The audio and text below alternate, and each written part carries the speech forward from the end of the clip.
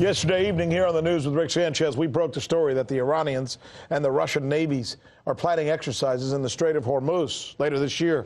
These exercises have the potential of massively curtailing U.S. naval power in the region, and it's designed, in part, according to the Iranians, as a way to send a signal to Washington and to London, by the way, that Iran and Russia, with the encouragement of China, have just as much right to be in those waters as anybody else.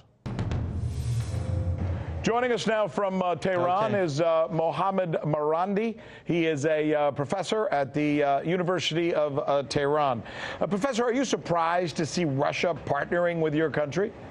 Not really. I think the United States has brought about this situation by antagonizing so many different countries simultaneously.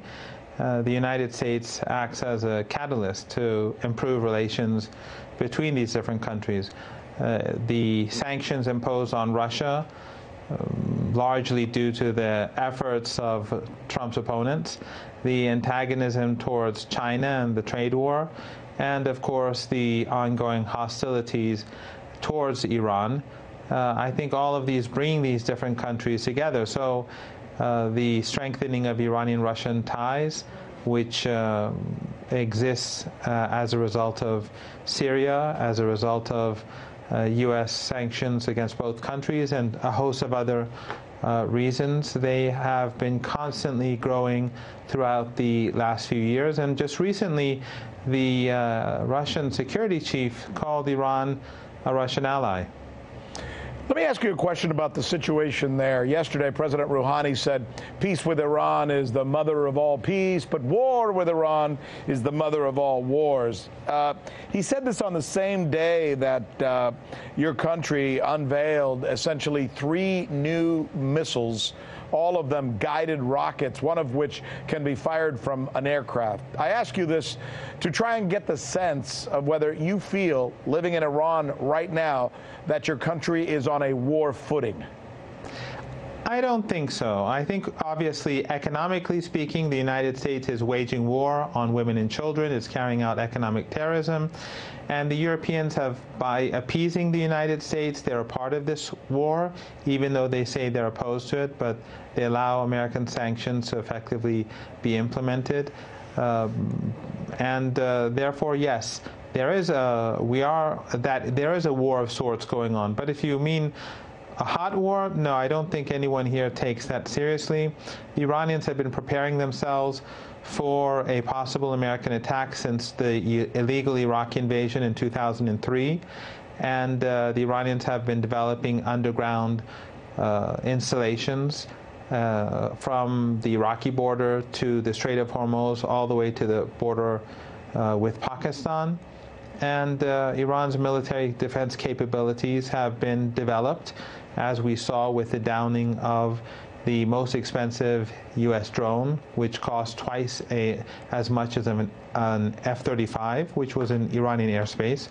So Iran has prepared itself for such an attack by the United States.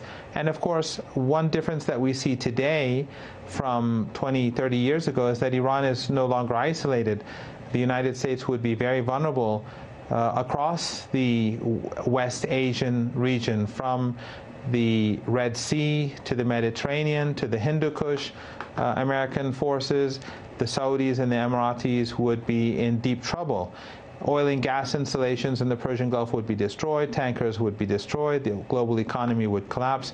I don't think the Emirates would last for more than a few days, and the Saudis would probably fall soon after that. And you'd see the Yemenis and Iraqis rushing into Saudi Arabia, and I don't think that the Americans could control the situation, let alone the millions of people who will be fleeing for Europe as a result of war. So it would be a catastrophic situation that the Americans can't control, and they would lose as much as anyone else. And therefore, the belief in Tehran is that there are enough sane people in the United States to recognize that.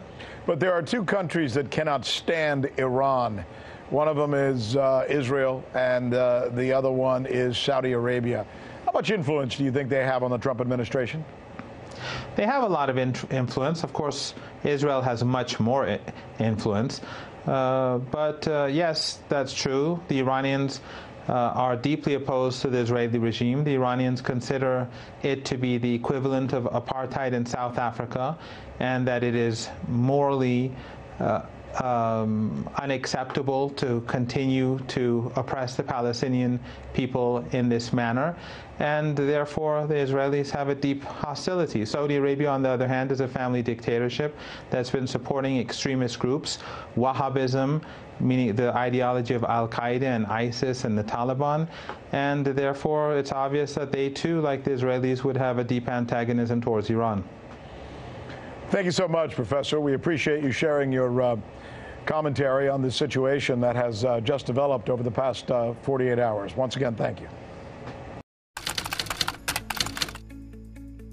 So you haven't heard that we're the ones covering the stories that you won't see covered anywhere else? In Venezuela, Kazakhstan. Let's go to Hong Kong. And the media reaction to that has been crickets. How about the way we cover those stories? What the hell does that mean? Huawei, Huawei, Huawei. That's the key word in this case, uprising. Keep? Can you believe that? Watching. This is the right thing for members of the media to do, to actually pick sides. Look, if you like what you see, subscribe.